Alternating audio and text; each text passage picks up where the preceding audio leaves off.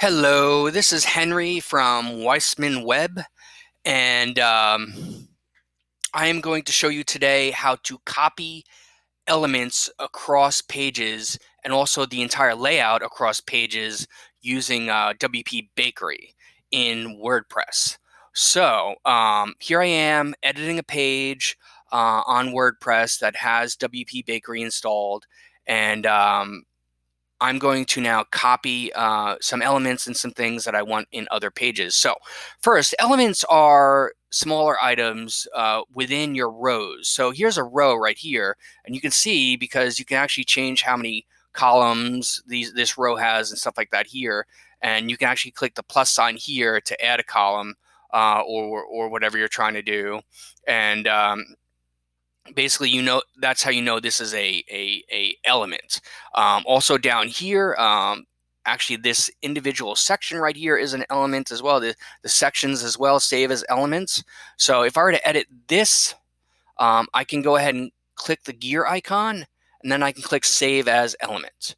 But I'm not going to do that one. I'm going to save this element as an element. So if I'm using this across the site in multiple places, I'm just going to click the edit icon, and I'm going to click the gear icon, and I'm going to click save as element, and I'm going to name it Henry's element. Element might work. Okay, there we go. So I'm going to save changes, and I'm going to save. So that's saving an element. I'll show you how to use it in a new post or a existing post right after I show you the rest of how to save the layout and the row. So now if I want to save the entire row, so say I like this accordion row right here. I have an accordion within a row. So I'm going to click, this is the row right here. I'm going to click edit on the row, and I'm going to click the gear icon. Now it says something different, and you'll always know you're saving a row because it'll say save as template now, not save as element. So I'm going to save as template, and I'm going to say Henry's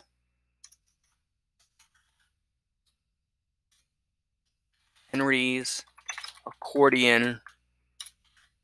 Oops, I probably accidentally saved that, but let's see. Oh no, there it is. Accordion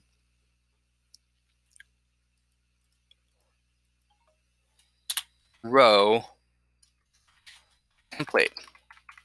I'm going to save changes and save changes. And that's how you save a row, which in this case, I saved all this right here, the whole accordion, but I did not save this right here. Now, if I did want to save this, and basically the whole page, this too, every single thing in this entire layout, then I'm going to click this icon, which is templates. And this is what we'll show you later on how to use templates as well. So you'll see our templates that we saved. But I want to show you how to save the whole layout first. So I'm going to click templates, and I'm going to name it, and I'm going to say Henry's layout. And over here, and right here, I'm going to save it. Save template, and it's also called a template in that case. And you can see here are the ones I saved in case I want to use them, but I don't want to use them on this page because they're already here. I want to use them on a new page. So I'm going to X out of this, and I don't have to save the post. If I save these elements and templates, I don't have to save the post. As long as I do the things that I already did, it should already be saved, and you don't need to click update or save on the post. So now I'm going to go to a new post. So I'm going to go to pages. Actually, I'm going to go to a page, but you can do this on a post or a page. So go and create your post or page, whichever one you want. And in this case, I'm going to do a page, and I'm going to click add new. Now I have a bare page.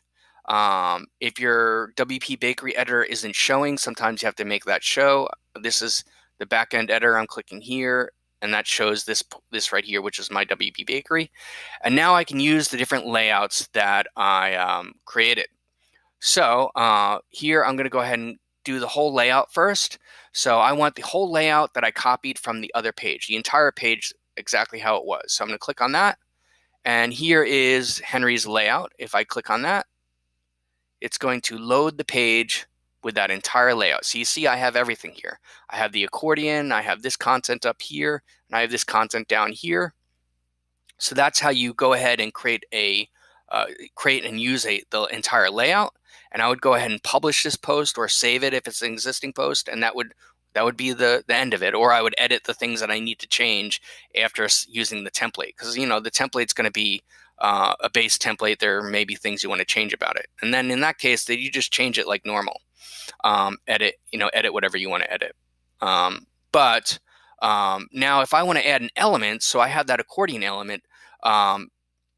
And actually, let's add the other template first. So I'm going to go to templates, and you'll see here is the row template that I had, which is going to copy that entire accordion row.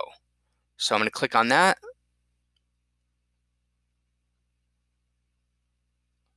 And now I have another accordion. So this is the one that came when I did the entire layout. This is the one that I just added additionally with the row template. So I took this entire row right here and added it to this existing page.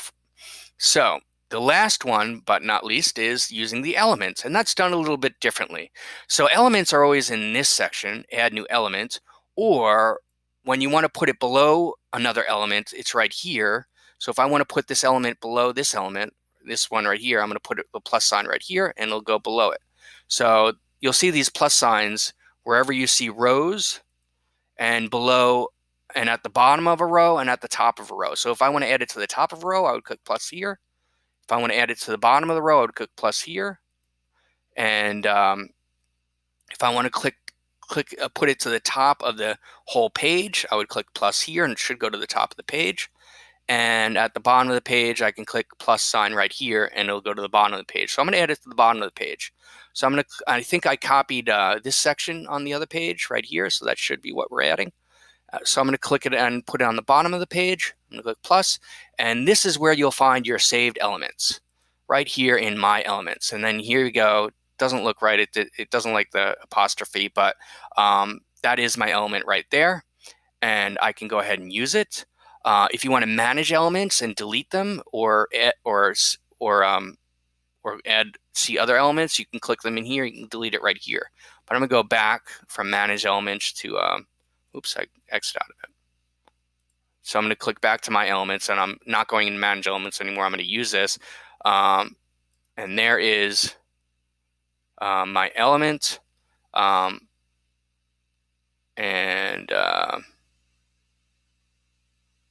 It looks like it does not save the contents.